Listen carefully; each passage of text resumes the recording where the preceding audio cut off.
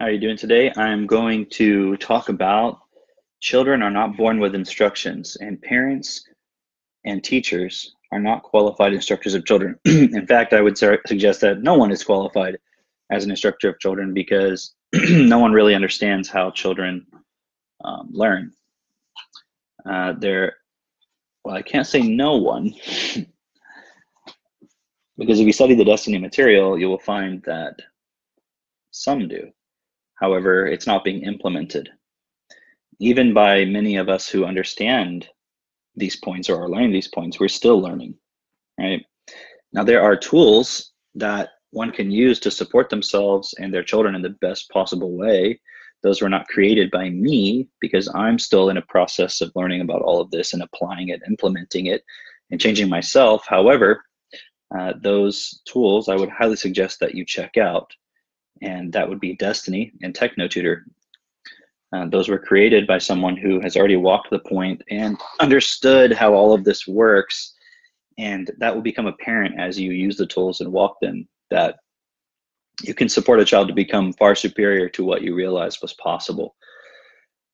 The evidence of that you can see in my videos with my son. And as Seneca develops, you'll see that with her as well. You can also see it in a lot of the videos, for example, that Gian and Layla and others are putting out that live at the Destiny Farm and so forth. For now, what I'm going to do is do something I haven't quite done before, which is I'm going to read some of Creation's Journey to Life.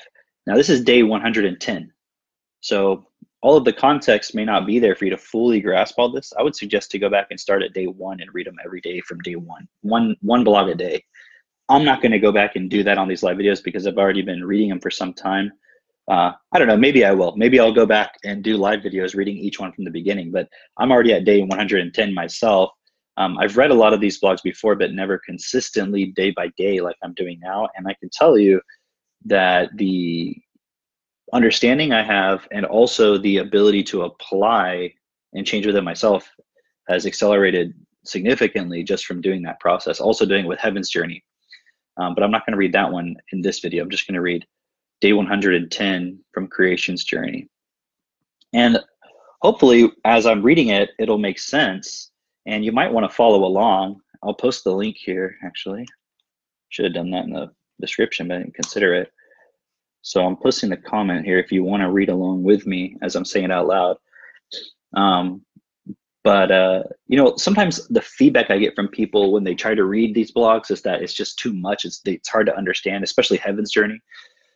That's just because of a low vocabulary and processing ability. So we can help you with that with TechnoTutor. If you use TechnoTutor every day and we show you how to use it and everything, the whole process, over time you will absolutely accelerate your ability to process information. And so reading something like this, or especially even Heaven's Journey, which is a little bit more detailed and sort of complex in a certain way, because the way things are defined and spoken about and written about is not the way we would normally look at them in our normal life, but they're defined in the correct way. Whereas in our normal lives, everything is defined in a way that's just defined within self-interest. So it's sort of a different starting point of the information. I think that's what people are really struggling with. But using a tool, using TechnoTutor is going to support you to move through the resistances to the information. But then also using the Destiny I process, you'll be able to have a systematic way to apply a lot of the things, or all of the things really, that are in these blogs and so forth. But for now, I'm just going to start with reading this one. Okay, so here it is. I forgive myself that I have accepted and allowed myself to not realize that children are born without instructions, that the parents are the ones that instruct the children into the structure of the world, which currently is primarily based on competition, which allows few to have constructive lives and ensure that most live destructive lives. I forgive myself that I have accepted and allowed myself to not realize that parents are not instructed how to instruct children, and are thus not qualified to be instructors, and are thus destructors that will even defend their right to destroy their children, in spite of the fact that if one's not trained in effective direct instruction, one is in fact not qualified to have children under one's supervision, and would never employ someone unqualified to do a job. Yet, the most important job on earth, which is to instruct newborn children, is allowed to be instructed by unqualified, inadequate trainers, resulting in a world where no one is in fact ever qualified or instructed to be part of a society that is best for all present on earth. And although lip service is paid to ideals like love thy neighbor as thyself, it is never actualized, as the parent as new life, unqualified instruction, never learned the practical implication where love thy neighbor as thyself actually exists.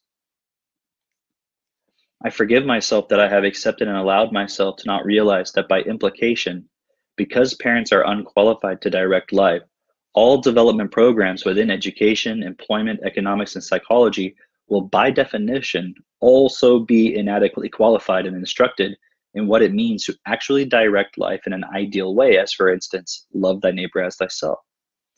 And thus, because those presenting themselves as leaders of instruction will never be able to instruct life in an ideal way on earth, as they were not instructed on how to live life in this ideal way. Therefore, they would claim that such ideas are idealism without ever doing self-honest self-reflection to see that what one is not instructed to become, one is never able to live. And thus, the key to an ideal world should be able to be realized through common sense reasoning. But because common sense reasoning is not even part of current instructions on earth, humans, no matter how educated, remain ignorant, as they were instructed from birth to plead ignorance and follow instructions, or they'll not be able to make a living. And so the fear of survival becomes the motivator for all instructions on earth, making earth a planet where most struggle for survival just because life is not properly instructed on how to coexist in ways that are best for all life. I forgive myself that I have accepted and allowed myself to not realize that the ignorant way of instruction on earth has been deified as religious faith in every conceivable way to act as a justifiable excuse as to why apparently the human as parent, as the foundation of society, is patently unable to instruct a newborn life form to live in a way of excellence that is best for all life, resulting in all kinds of insane claims of deities that apparently have a greater purpose through this deliberate spreading of total ignorance. I forgive myself that I have accepted and allowed myself to not realize that this ignorance is perpetuated by instructing children that they must learn through their own experiences, without realizing that these experiences will be based on inadequate training, and thus will be inadequate, and that this will lead to inadequate realizations that always justify the way the world of ignorance functions. But because the characters built by parents were instructed to protect their ignorance no matter what, any real practical common sense instruction will be ignored unless it leads to survival. And thus ways to make money, as money is presented to be the road to success for the ignorant that must in all ways be protected, as survival is the ultimate fear parents instructed as the foundation in their children. I commit myself to show that all education and intellect on earth is based on the foundation of ignorance, to disregard the fact that the initial instructions of a newborn child were inadequate, and thus at root cause for a world and society that live in ways that do not honor life or each other, but only honor survival as successful living. I commit myself to show that the foundation of positive and negative results that are used as self-motivation in the game of survival are based on ignorance, and ignoring that all participants in life on earth are inadequately instructed as to how to live in a way that will be best for self and all of the life forms. And in this, living much positive negative consideration does not in fact produce a better world. It only justifies an inadequate society in astounding ignorance. I commit myself to show that no one can walk the path of self-correction as what is best for all life without instructions, as the way to life is not in the inner structure of the human. And thus the Destiny I process is of essential importance if one is ready to face the nature of a world of ignorance. I commit myself to show that those lost in ignorance will attack viciously, in every conceivable way, anyone that dares to challenge the way of survival, as those living as survival are in fact only living as fear and know nothing but fear. And once they have found a way to survive and manage the fear, they see themselves as successful. Thus, realize that one that attacks is in fact only a well-trained survivalist that must protect the fear of survival, as that is what motivates such beings' existence. Many will not realize their ignorance with ease, and in most cases will only realize when all is lost and money runs out the door.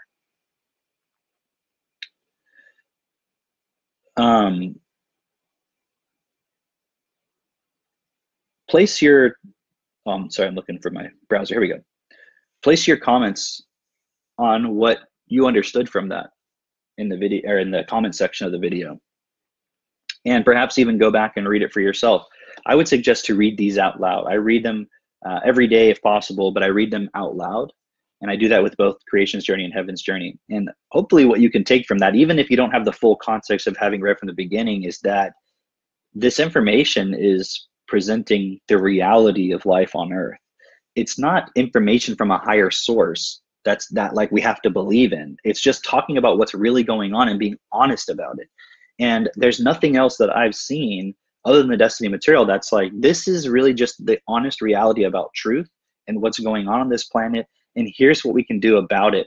And much of that is basically just self-reflection within self-honesty, being completely honest with yourself so that you can see what you need to change within yourself and what you need to change in the world. And to make that change, we forgive ourselves, that's self-forgiveness, and then we commit ourselves to acting differently, to behaving differently. And when we fall short of that, then we can look at the feedback and see, okay, why did I fall short? Let me break it down and see what it was that I still am allowing within myself that's causing me to act in a way that is just basically based on fear of survival. Because the only way for us to have a better world that's not based on everybody fighting and competing for survival is for us to let go of that fear of survival. But then we also have to create a system that manages resources and everything on earth so that we have no reason to be afraid of survival. Because right now we have a system that deliberately takes what's given freely from the earth and manages it in a way where only some benefit and many starve, and many don't have what they need.